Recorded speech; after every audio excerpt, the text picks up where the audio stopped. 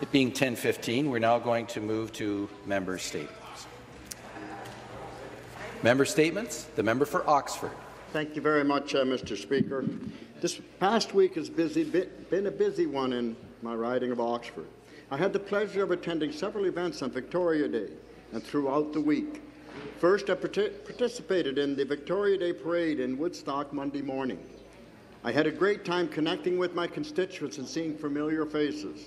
The parade featured marching bands, horses, floats, and local organizations and businesses, vintage cars, entertainers, and more.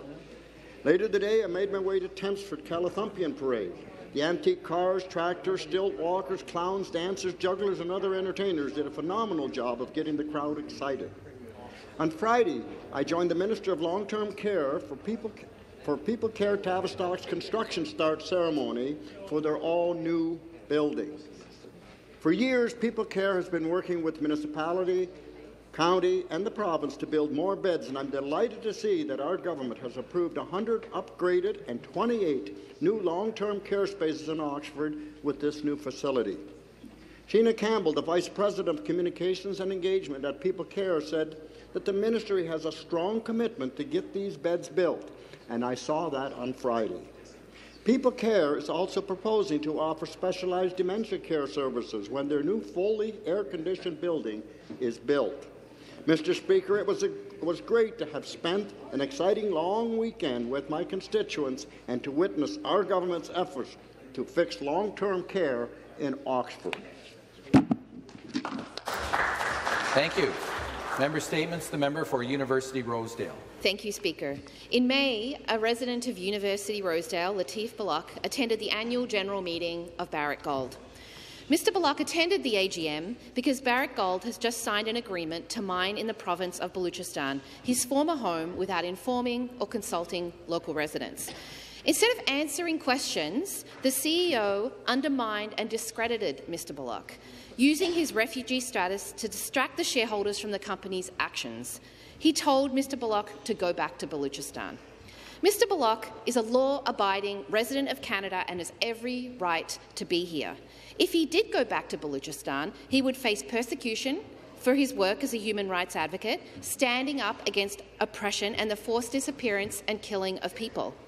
Canadian companies have a responsibility to not escalate conflict in regions around the globe, and Canadian companies have a responsibility to secure free, prior and informed consent from impacted people and governments before beginning a mining project in Canada and around the world. That is what I am calling on Barrick Gold to do. Thank you.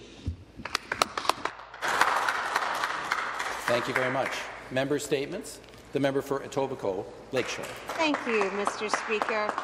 The month of May has been eventful as I made my way around Etobicoke Lakeshore. I was honoured to attend and be a judge and hand out awards at Fusion for Arts and Hearts competition hosted by our Catholic District School Board trustee, Teresa Lubinsky.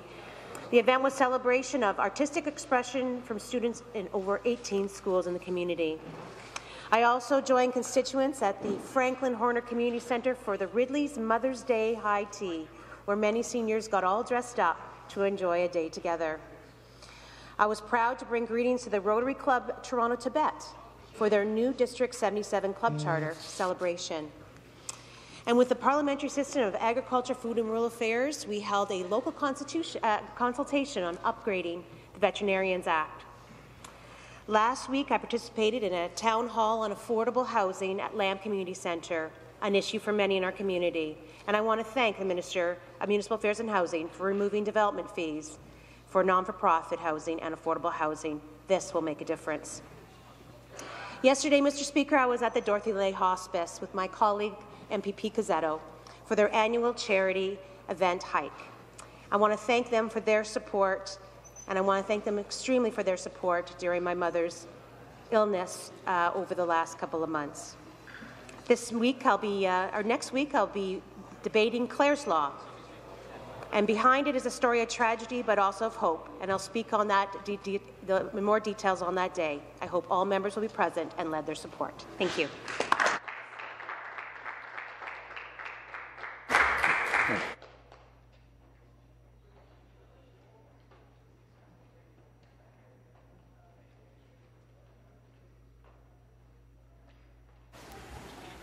Thank you. Thanks very much. Member statements. The member for Mushkegowuk, James Bay. Monsieur le Président. Thank you, Mr. Speaker. Lakes and rivers up north are unfrozen, and tourism will reach its peak in northern communities. As the season changed, the north comes to life and is ready to welcome Ontarians to celebrate nature, wildlife, through various activities like camping, fishing, and hiking. I would like to remember the caution for many summer activities and for residents and children. Northern Ontario is known throughout the world. There's lots of lakes and a lot of waterways. There's fishing, kayaking, and so to have a flotation device is important when you go on the water. Ensure your children wear flotation devices and make sure that you have a safety tick. Breathtaking hikes and outdoor activities like camping. To ensure your safety, always let someone know of your location and itinerary. Also, be informed of forest restriction in our area and take precaution when attending your fires, and as well as properly extinguishing it when leaving the ground. Finally, do not forget to leave the places as you found it and enjoy the nature in our region.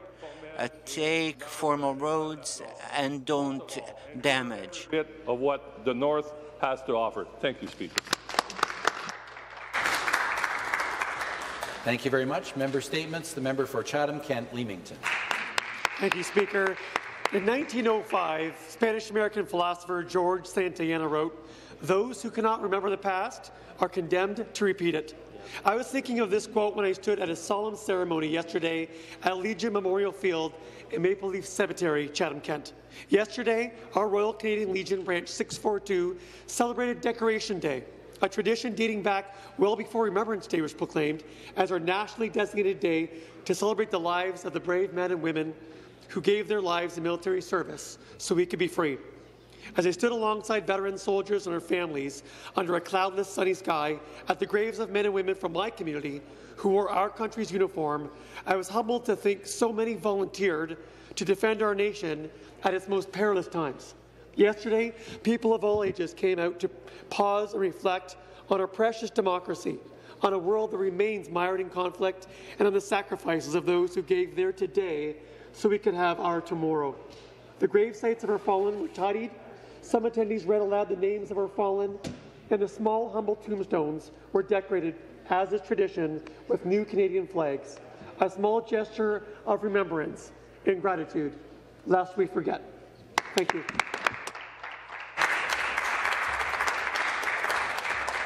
Thank you very much. Member for Parkdale High Park. Thank you, Speaker. A question everyone has asked themselves is, how much should I tip? It's a question that often sparks heated debates. There are differing guidelines and social norms adding to the confusion and anxiety around tipping. But how about no tip? There are two restaurants in Parkdale High Park, Bark Smokehouse and Then and Now, who are challenging the concept of tipping by getting rid of it completely. They have implemented the no-tipping strategy to ensure that the dining experience is free from guesswork while providing workers with predictable income. As a diner, what you see is what you pay. No more mental math or awkward calculations at the end of a meal. And for the hard-working staff, they know exactly how much they will earn, giving them the ability to plan their lives. Speaker, I feel this is a trend worth pursuing and will encourage other establishments to have a conversation with their employees on the matter. The no-tipping model creates a more relaxed and enjoyable dining environment for all. It's time to simplify the experience of dining and provide workers with the stability they deserve. Thank you. Thank you very much. Member statements. The member for Brampton North. Thank you, Speaker. We're now nearing the end of our spring session, and June is right around the corner. I want to take this opportunity to thank all of my colleagues in the House for their service to the province, as well as take a minute to highlight the great work that our government has accomplished in the past months. Speaker, our government, led by Premier Ford, has made significant strides as we combat the housing crisis, improve Ontario's health care, enhance our children's education, make Ontario safer, and strengthen our economy. We're building on our progress to speed up housing starts. From January to April, we saw over 27,000 housing starts, which represents a 16% increase over the same period last year. On rental, that's almost 7,000 starts, double where we were at this time last year. We're also breaking from the status quo in our healthcare system that has stifled innovation and struggled to respond to growing challenges and changing needs. On the education side, we're taking action to boost literacy and math skills and ensure the province's public education system focuses on what matters most, important lifelong skills. We're taking action to crack down on criminals and make Ontario safer, whether that's on auto theft or ensuring that high-risk and repeat violent offenders comply with their bail conditions, or helping address the rise of hate incidents against religious and minority groups.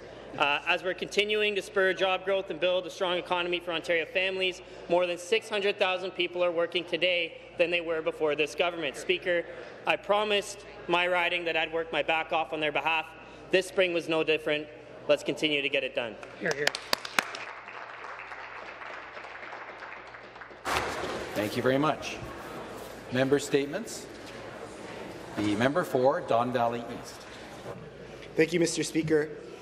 Last Wednesday, I had the opportunity to hear Prince Hussein Aga Khan at the Ismaili Centre in Don Valley East, speaking about his seminal work documenting the fragile beauty of our living seas. His remarks and photography were inspiring and humbling, a stark reminder of the vulnerability of our marine ecosystems. In its wake, I am reminded of the critical need to preserve our environment and fight against climate change. And this weekend, Ontarians made their voices heard in one of the largest volunteer-run referendums in our province's history. The referendum, organized by the Ontario Health Coalition, was on the issue of whether our public surgical and diagnostic services should be handed over to private for-profit interests. Mr. Speaker, hundreds of thousands of votes have been cast. When so many people take the time out of their busy lives to vote on one of this government's most controversial and consequential policies, we should all take note. So on Friday, I travelled the province, lending my support to various voting stations across southwestern Ontario. I visited Brampton, Guelph, St. Catharines, Welland, and Niagara Falls. And in every one of these locations, people had been impacted by emergency room closures and out-of-control wait times. Our healthcare system is headed in the wrong direction, guided by a faulty set of priorities. On behalf of the hundreds of thousands of Ontarians who came out to vote to save our healthcare, Mr. Speaker, I ask of the government, please, for all of us, put your priorities back in the public interest. Thank you very much. Member statements. The member for Niagara West. Thank you, Mr. Speaker. Just a few days ago, the Regional Municipality of Niagara and the Greater Niagara Chamber of Commerce hosted Niagara Week here at Queen's Park. We were joined in the chamber by former longtime MPP and chair of the region, Jim Bradley, as well as a number of local mayors and regional councillors, bringing a unified voice of growing better together. My thanks to all members who took the time to sit down with these local leaders from the Niagara region. We know that they were welcomed with open arms by a number of ministers, parliamentary assistants, and policy staff, as well as many other members. A highlight of Niagara Week was a key meeting between the chair and the premier last Monday, together with Minister Clark. As well, many of you had the opportunity to attend and engage with representatives of Niagara at the Niagara Week dinner reception, featuring local wine and food. As a grassroots MPP, I pledged I would be first and foremost Niagara's voice here at Queen's Park, not Queen's Park's voice to Niagara. And last week, our government opened the door to Niagara as we heard about a number of key issues and priorities for the region, including municipal infrastructure, economic development, housing, the agricultural sector, and increased access to transit. Speaker, our government delivered at the end of Niagara Week when the Premier, Minister Mulroney, Minister Lumsden and Minister Cho all travelled to Niagara in person to announce the doubling of GO train services between Union Station and Niagara Falls beginning on May 20th. Whether it's working for Niagara, one of the other 444 municipalities, or the rest of the province, our government is working with municipal partners across this province to get the job done. Thank you very much. Order. Member statements.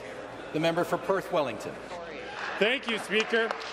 I rise today to recognize a set of great achievements by a group of young people in my riding of Perth Wellington.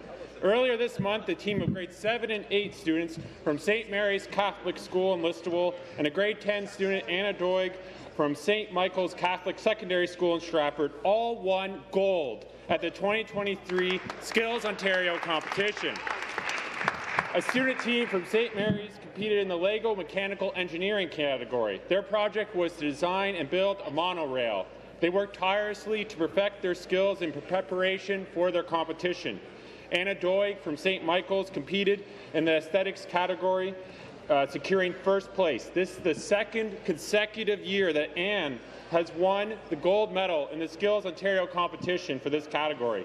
Thank you to the educators at both St. Mary's and St. Michael's for encouraging, supporting, and advising these bright young students. Thank you to Skills Ontario for organizing this annual competition and for everything you do to prepare Ontario's youth for the jobs of tomorrow. The Skills Ontario competition serves as an exceptional platform for these students to exhibit their skills across a diverse array of trades. Speaker, as the Premier says, a job in the skilled trades is a job for life. Again, congratulations to the students of St. Mary's and St. Mike's on your resounding victories. This splendid achievement reflects not only upon yourselves, but also on your schools and indeed our entire community. Thank you, Speaker.